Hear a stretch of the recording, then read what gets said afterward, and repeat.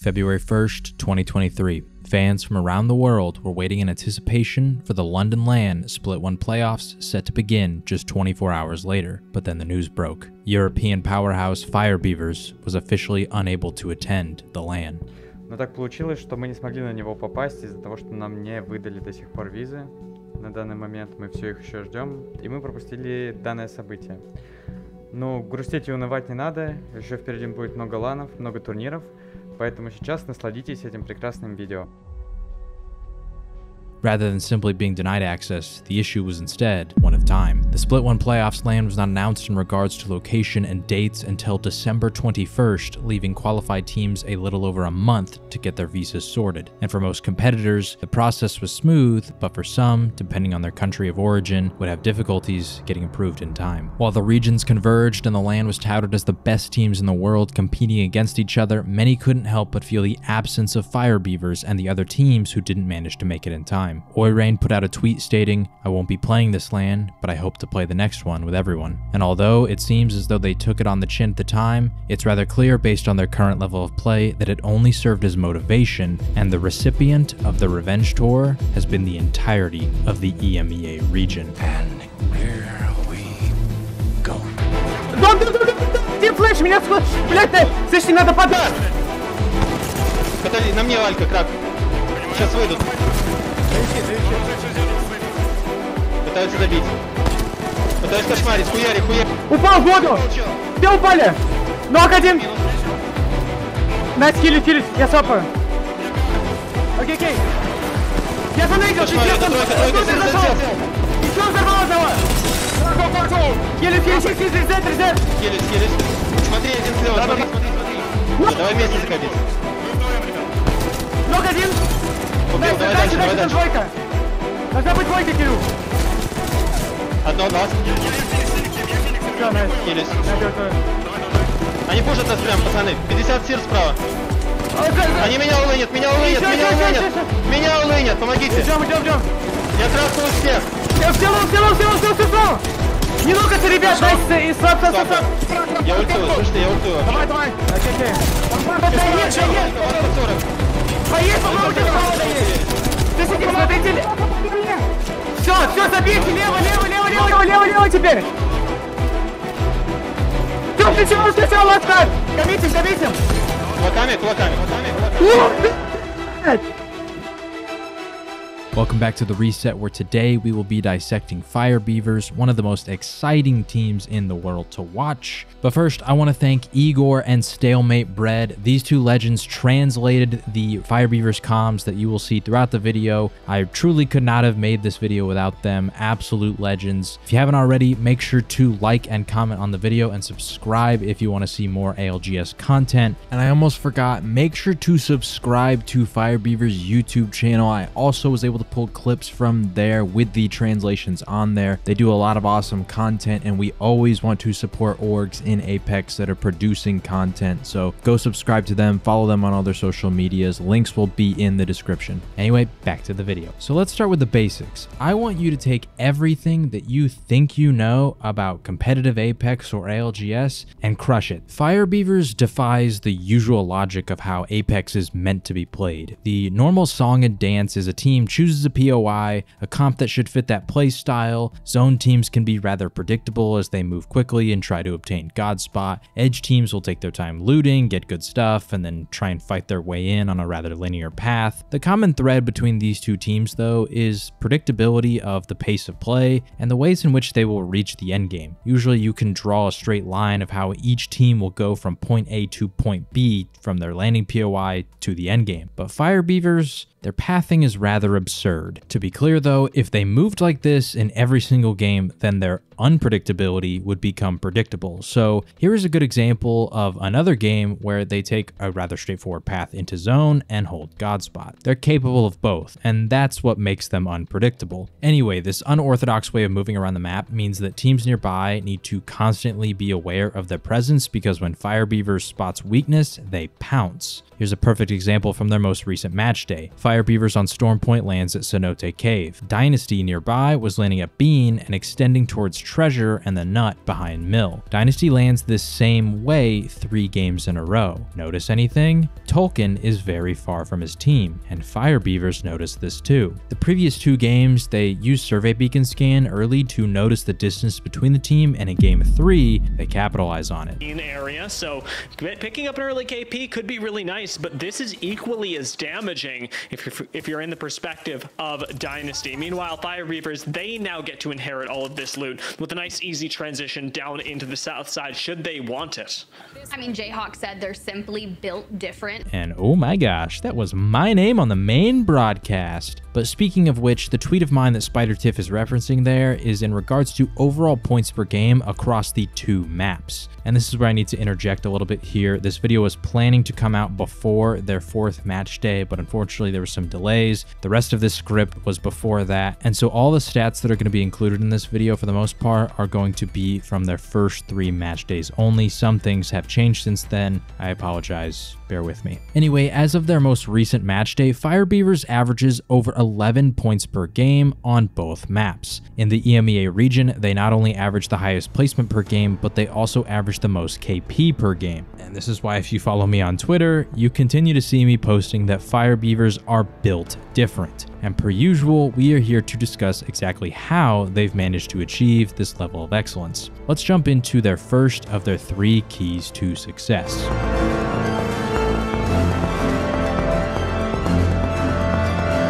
The concept of being willing to exist within uncomfortable situations is one that many who excel in their individual field are acutely aware of. When trying to be the best at something, there will always be uncomfortable situations that arise, and this is no different in a game of Apex. You won't always get favorable zones, great loot, or good fights. And Fire Beavers are aware of this, so rather than settling for the best available, they will instead take the riskier option, but the high reward option that gives them the best chance to win the game. It's a risk versus reward mentality. Fire Beavers is willing to take large risks because they know that they can reap the rewards, aka big KP and a potential game win, if it pays off. Because of this approach, over the span of their time together as a team, there is no situation they are not comfortable with. The prime example of this is their willingness to sit in zone and use it to their advantage. Conceptually, in a battle royale, the playable area will continue to decrease in size, and in ALGS, Respawn has actively taken steps to prevent players from straying from that area. Heat shields do not exist in ALGS, and a few seasons ago across the entire game, they increased the speed at which the ring begins to close and the damage taken in those early rings. And yet across 24 games, Fire Beavers has taken 19,263 damage to the ring. This equates to about 800 ring damage per game, and this is notable because they will have minor shifts in their strategy to account for this. When they craft, they will often overcraft medkits compared to most teams. Now these medkits are crucial because although they might not use them immediately, they now have the option to move freely throughout the storm if they don't like the rotation options presented to them later. This is also rather deadly for opposing teams. Many teams view the zone on their back as safe, but when Fire Beavers are in the lobby, there is an increased likelihood that you will get zone wrapped and be forced into an engagement with one of the deadliest teams in the world, which leads us to key to success number 2.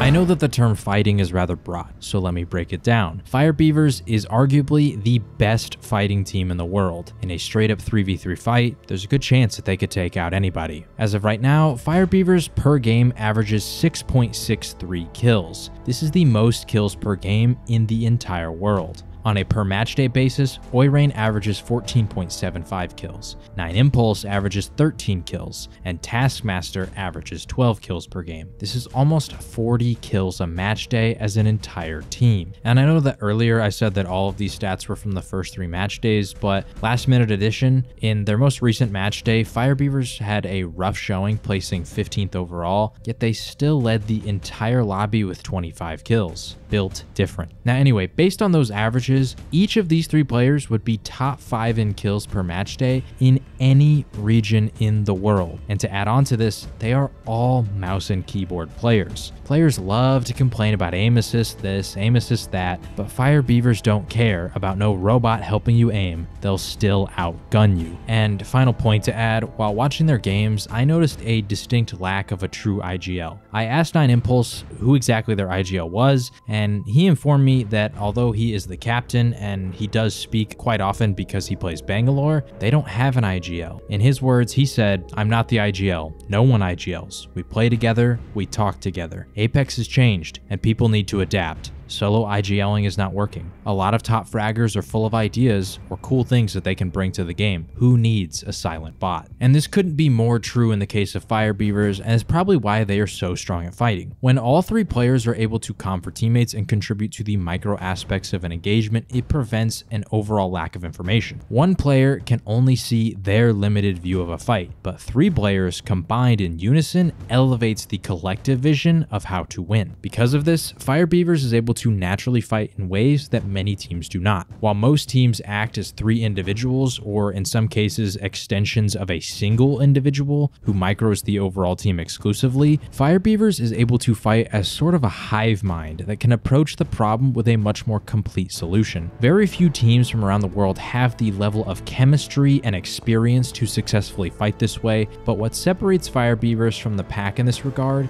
is key to success number 3.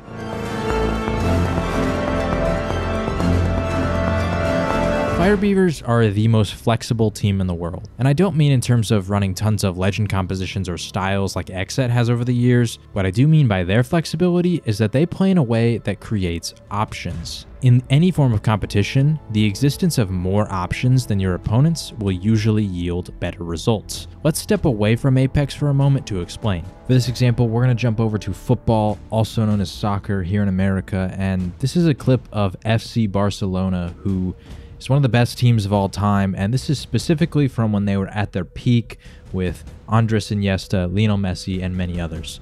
As you can see here, Iniesta has the ball in the midfield, and he has many options for who to pass to or what to do next. He could pass out wide to the winger, and he could do it on either side with a cross, a ground pass, something along those lines. He also has the space to potentially roam deeper over into the left. He could try to challenge the defender directly in front of him, or he could move it back to the right, or even walk behind to do some hold-up play and allow for more players to get forward from the back line. And most crucially, he also has a couple passing options that are far more aggressive. Number one, we see Lionel Messi here. Obviously, he's defended already, but Iniesta has the opportunity to potentially push the ball over to the side and then squeeze in a pass between these two defenders as Messi moves in to fill the space. Or the play that Iniesta actually takes, which is this man right here, who crucially has beaten his defender and is not being looked at by this defender and has all this space to work with, and all Iniesta has to do is fit the ball in right behind. Iniesta, Messi leaves it to Pedro! Real Madrid carved open! Now, once again, the point of this is options. Pass to the outsides, hold up play for other attackers to join the fray, even attacking the defender, or, of course, passing through to Messi or Pedro. Now, how does this relate to Apex Legends and specifically Fire Beavers? Fire Beavers are masters of maneuvering across the map, similar to Barcelona on the field. They place themselves in areas where multiple options exist. Even when they engage in fights, there are rarely moments where it's an all-in or nothing kind of an engagement. And with so many teams that exist on the map at any given time, it is difficult to hold a constant advantage because you may have one over 15 teams, but 4 other teams may have one over you. Fire Beavers will identify the team with Godspot, and they'll take it for themselves. Or they might be in a situation where there is no one true Godspot, but they'll always figure out how to create one. And once again, relating to key number 1, when no options present themselves, they'll just run back into the storm and find a better one. And today, to show this off, we're going to go over 2 games that show these 3 keys fantastically. And once again, huge shout out to Stalemate Bread and Igor for translating their comms. Before we jump in, let's take a look at a few of our translators' notes. First off, he wrote down that these guys referred to each other as nicknames, and later in the document he wrote down that one of those nicknames is a very endearing nickname, and it just shows how close of friends these guys are. Next, he says that he could not identify any one person who was the IGL, which obviously we've already discussed, but he also added that each of them tend to IGL different things based on his observations. Impulse will IGL the overall macro rotations for early game, while Oirain and Task will co-IGL combat and positioning, and then once they get into the late game, Oirain, as you'll hear later, becomes very vocal. Anyway, let's start with the first game of the entire split. Fire Beavers has a gravitational effect on any lobby that they're in. They're sort of similar to TSM in that regard. When they play, the entirety of Fragment is theirs. The circle is going to end up pulling towards Overlook, which means that Fire Beavers will have direct priority to this zone if they want to claim Godspot early. And they know this, as according to our wonderful translator, Taskmaster correctly predicts where the final zone will be and then immediately says, which means... This is the funny part. Even our translator gets confused as to why Fire Beavers decides to rotate away from the circle. Naturally, most teams here grab Godspot and wait it out till the top 5 and then go for the win. According to our translator, they were planning on holding near the top of Icicles outside of Epicenter and most likely attempting to gatekeep any teams moving in. They have this style where sometimes they'll just loot Fragment and then sort of lurk around in the surrounding areas waiting for a team to show up to fight.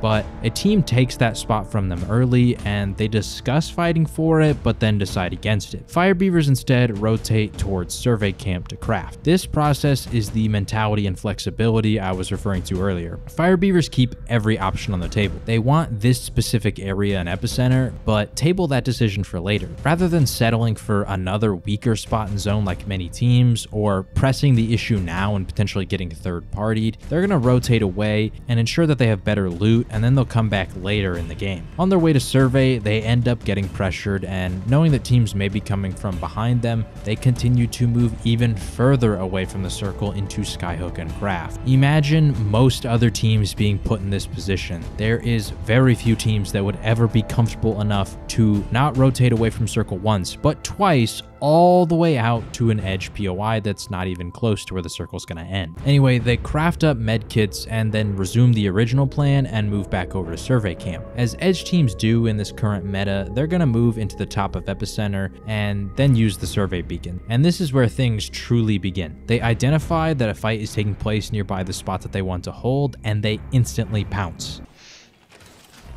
Ну тут файт намечается. Видите, там прям ульты. Там прям комбит. Мидкит хилю, Кирюх, ты один, не спеши. Ага, там прям ноки. Свят очень далеко, я Свят, лети не на башню, на меня. На тебя лететь? Давай, там размены. Давай, я над ними становлюсь. Закрыли? Убиваем все равно? Я отмену сейчас буду давать. Да, давай, надо ебать. Нокнутый в руке есть. Сейчас буду отменять. Дайте звук. Ультуй. Ультую. Он резнул, по-моему. О, все локи перед нами! Я с вами подшли. Одно хп! Я вверху, не спешите, я сверху. Я вижу. Пацаны, внутри прям хуёво. Ага. Надо ебать их. Само, одно! Хорошо. Одно, нок! Я захожу. Еще одно кто-то! Easy squad wipe in the truck, and notice how smooth they switch with each other. They immediately take both angles on the truck and they get a clean wipe and reset. But then a third party arrives, and in this circumstance, we once again see that flexibility coming back into play. Some teams could be forced into a terrible fight or rotation here, but Fire Beavers are so comfortable and prepared for all possible options, and in that moment where they could have easily been eliminated in 18th, they managed to reset and storm and rip a Valkyl that, albeit was a tad lucky, it ends up netting them Godspot. And once they've secured this spot, they know that it's time to start to expand their area of control. Fire Beavers never hold a spot. Don't get me wrong, they will certainly maintain control of it, but they don't do it in a conventional way. They don't bog down and gatekeep or poke from afar. Instead, they will constantly extend their reach from that spot they try to hold and attempt to create discomfort in the surrounding teams. They are masters at putting pressure on the teams nearby. And so they begin to do just that by first off clearing out their backs on the teams at the height near Overlook. And finally, we have reached the final circle, and I'm going to let the gameplay speak for itself. Сверху вниз будут падать. Вместе стоим, вместе. Они над нами, я иду, над нами типы фул, просто секьюрити вверх. Я дал смог быть. Стойте, за Сеть красный. Спина! Убил, добить! Еще сзади. Валькалов! Сзади, лосовый. Хорош, Кирюк лучший! Армор сап. У нас У зона. тебя... Нету. Бля, заползи. Не спеши. Вот у челики. У тебя сольник сидит за синим, убили. Тихо. Большой банкрен. Иди вперед сразу, Кирюх. Посмотри. У тебя нету мобилки? Не надо. Никого нету спереди. Ребята, их убили спереди. У тебя нету мобилки? Я не знаю, Нету. посмотри. Есть ДТшка, посмотри ДТшку справа. Ща, подожди. ДТшку меня срочно. У меня патронов Зачельте, нихуя нет. зачельте. Мне надо захилиться по-нормальному и залутать хотя бы свято. Лёва, смотри, быстрее бикон. Лёва, смотри, Даст потом быстрее бикон. гадспот. Нашел бикон. Коль, Резко. быстрее. Я Армор- заберу у тебя Патриков чуть-чуть. Я армор сейчас. сап скинул, Кирюх. Скакиваем туда. Я сверху Понял? буду. Да, а я на золотой Дигитал бокс. возьми, Лёва, У вас дигитал дерутся. возьми. Ребята, вас дерутся на вагоне. На вагоне Лёва, возьми Nokia. дигитал. Да, беру. Не торопитесь, справа двойка, скорее всего. Нет, не двоек, нет. Я сразу беру, Я прохожу, да. Можно смог, можно Есть там смог. сюда? Нету смока, Святик. Я свапну, не Я хилюсь это. на Лёве, я Да, хилюсь на да. Лёве. Лево смотри, Лёв. Лево сейчас может волкапнуть с нас. Мне пули нужны, пиздец. Какие? Кавики? Хавик, лайты и энерджи. На. Я право смотрю. На 50 кавиков. И Слева даже фальшит смотри. будет. Слева смотри. Лайты и энерджи. Понял, я право смотрю, не даю волкапнуть нас. Право надо смаковать. Фул право смаковать. Слева Дал. пушат, слева. Нас на фоне зоны видно, видно. Слева крышу от смока. Машина, У нас еще зона. машина есть, просто за машиной. И левых кошмарим. Кошмарьте левых, мы за машиной будем прятаться. Пока не можем кошмарить. Смоков нету больше, 10 Окей. секунд. Я даю шурик налево. Давай. Сейчас выходить будут, я хилюсь. У нас годспот. Ребят, лево пикает, лево пикает. Сломал. Одну хп каусик. Найду сюда, ребят. Лево смотри, Свят, пока лево. Окей. У меня пуль нет, ребят, пуль нет. 20 на мясо. вот крыша, Дай ему на крыше. лайтов, Свят. Ой, Лева. Нет лайтов. А энерджи есть? Справа теперь, право, full фокус справа, Нет, ребят. Лева смотрит. Нет, фул фокус справа, у меня сейф. У меня не сейф. Я сейчас толкну. Каустик ряк вот тут. Нас улкапывает, каустик ног, право улкапывает один. Сейчас завяжу. Я Я подожди. шепчу. Я дам щит, за мной щит. Я не вижу, у меня нет дигитала. У меня Ко мне, упадите, щит даю, Давай, ребята. Две двойки дерутся. У меня нету, Кирюх. Хилис, Вообще патронов нет. Лайтов скини, если есть. Лайтов, пожалуйста, Нету. 0 патронов. Это моя лайта падает. Ласпад, это Готов, двойка, готов, это двойка. Давай. Это сольник. Валька, крак. Гаси, ее, Лева, крак. Ай, блядь! Блять, ебучий случай, нахуй. Ебучие ублюдки, блядь! Insane clutch from Taskmaster. Crazy how it looks like he went for the armor swap initially, but then he misses it, and in that moment he doesn't hesitate or fumble, and instead he just continues to grab the Volt, turn, and fire. That split second of him maybe trying to grab the armor swap after messing up could have given his opponent the chance to get the reload off and maybe one clip him from behind the knockdown shield. So Fire Beavers, they miss land, and despite not having played an ALGS match in months, come back with a vengeance. And as I said earlier, this is the first game of the split, and they get a first place 18 kill game, which nets them 30 points. Their next 3 games, they die in 11th each time, but they pick up 10 more kills, so through 4 games, we've got 28 kills on the board and 43 total points. And we finish off the last 2 games in Storm Point. The next game that we're going to talk about is Game 5, where they're going to rattle off another win with 8 kills. That's going to put them at 63 total points and 36 kills on the day. The game after that, they get another win with another 7 kills, meaning they finish off the day in first place with 82 points and 43 kills. But first off, let's go back to that Game 5. We're going to jump into Storm Point, and this is interesting because unlike World's Edge, they don't land at the center of the map, but the macro doesn't actually change that much. As previously discussed, when on World's Edge, when they land in the center of the map, they don't do it like most other teams where they want to have easy priority to most zones. According to 9 Impulse, they like Fragment, but they are open to changing down the road for a better POI, so land teams, you better watch out. So although the macro is relatively similar on Storm Point, it is far more linear, as oftentimes they'll need to travel long distances to get into circle, which is going to lead to a much more straight path. That said, when there are circles that are nearby, you can constantly see them once again doing that same thing where they negative rotate into zone to craft, go fight, whatever they want to do. Anyway, in this game specifically, the circle is going to pull towards North Pad, which is a decent pull for Fire Beavers as the plan of attack becomes rather simple. Clear out the left side of the map as you walk in. On their way in, they naturally do the armory and